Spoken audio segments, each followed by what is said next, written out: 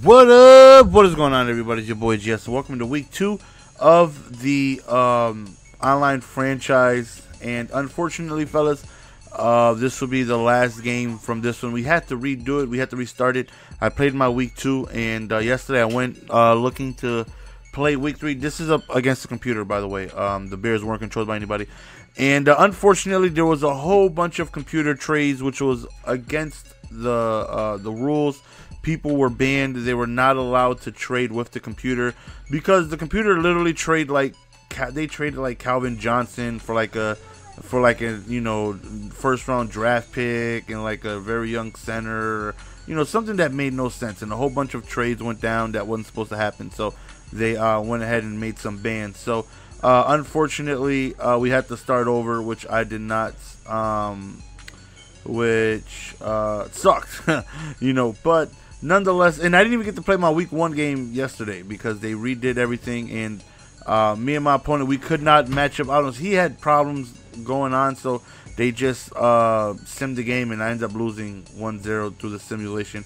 But like I said, it really doesn't matter. I don't care about the preseason. I'm just trying to get my XP. All right, there we go for the face catch, and Barden just drops the pass right there, and he actually holds on to the interception, which is crazy to see that happen.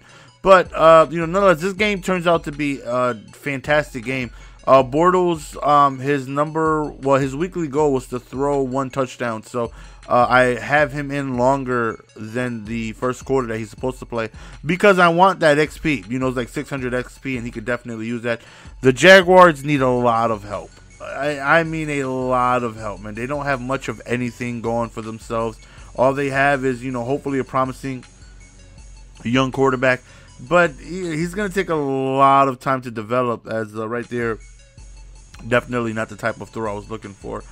But, you know what, nonetheless, man, I'm not going to showcase, the Bears is against a human opponent as well. Maybe I'll record it and upload it. I'm not sure since we had to restart, the league and whatnot. So, again, the games are played daily. So, I have plenty of this franchise going for you guys, and I did pick up a new receiver since the franchise was started over. Sad Watermelon, being the man of honor and the man of respect that he is, saw my video yesterday of me talking about Barden, and as soon as the league was redone, since he had to close it and reopen the new one, I went to the free agency and Barden was gone, and I was like, wait a minute. Where's I legit was thinking, okay, was there like an update? Maybe he's not in free agency anymore. I don't know. And I then find out that Sad Watermelon, again, being a man of honor and a man of respect that he is, picked him up because he heard me talking about him in my video. So we ended up picking up a different receiver. His name is Momoa, something like that. I believe he's on the Eagles. I know he's 24 years old and he is 6'7". I mean, Bortles got to make that throw. He is 6'7", guys, and I'm really excited to try and develop him as well as Bortles simultaneously, which is gonna make it a little, tough because I was just solely going to focus all of my attention on Bortles. But I mean, a 24-year-old 6'7" receiver. I mean, wow, that's deadly, So I'm definitely, gonna try my best to see if I can, get him going. And see if I can, develop him right. He was only like a 62 overall. He needs a lot of help. Right there, I seen injury timeout, and I held my breath. I was scared. I definitely, I got to beat the computer here. I'm not trying to lose the computer so everybody can make fun of me. I was scared. I'm not going to lie. I see injury time. I'm like, no, not Bortles, not my baby. So we're up 8-7 right here, and it is on All Pro, but still, the computer still has its glitchy ways of being able to always find people open, always hit people in the flats, and always just seem to do enough to do frustrating nonsense against you. But like I said, man, I have a 6'7", 1-year experienced receiver in Momoa, and I'm definitely looking to be able to utilize that bad man as much as possible. I mean, we are talking about a 6'7" monster that I cannot wait to be able to utilize. First thing I got to get up on, he's got 89 speed, he's got decent speed, his catching is low, but he needs catching traffic. Obviously, I plan on just throwing it up to him, some face catching and whatnot, so I definitely need him to be able to hold on to the ball with defenders being around. Once we get that going, as well as Bortles and things like that, we should be good. Again, this league is filled with a lot of people who are very, skilled, a lot of tough competition. So I'm not expecting too much. Again, if I legit make the playoffs, man, that right there is a season already.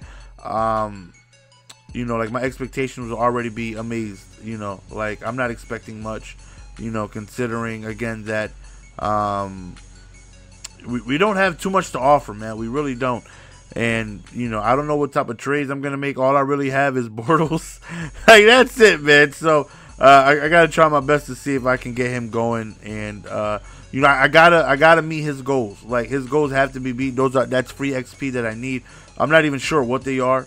But, I got to take a look at it. I got to make sure I accomplish all of those.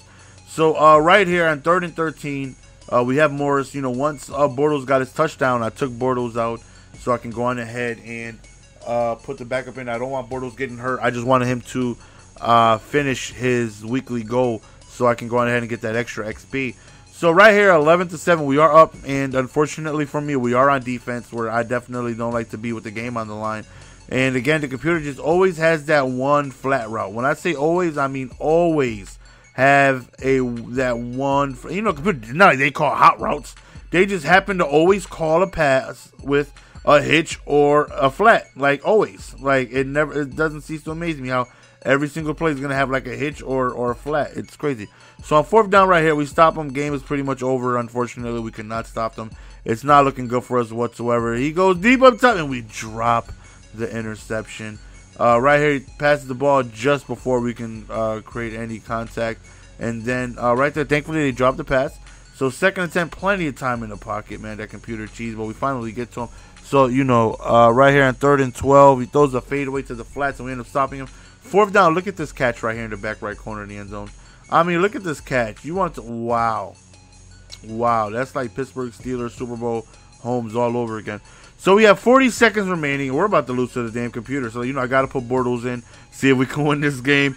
Right here, really quick underneath throw. Remember, I only have 2 timeouts, man, with 30 seconds remaining.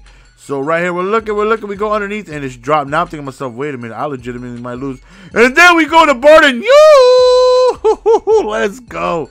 For the victory right there, we end up winning the game. So that's the end of the video, guys. Again, you guys see I am 2-0, but we had to redo the league. I'm 0-1 because me and my first opponent couldn't connect, and it's the preseason. So I said, just sim it. I could care less. I already did my game prep. So week 2, I'm going to play again. I have to play the Bears again. But I don't think I'm going to record it because I already uploaded this. So week 3, from then on out, I'm going to be able to record and, showcase what we got with Bortles and Momoa. That's the end of the video, guys. Hopefully you guys enjoyed. It's your boy GS, man. I'm really excited for this franchise. Hopefully you guys are as well. We're signing out. Peace. Give it to me, baby.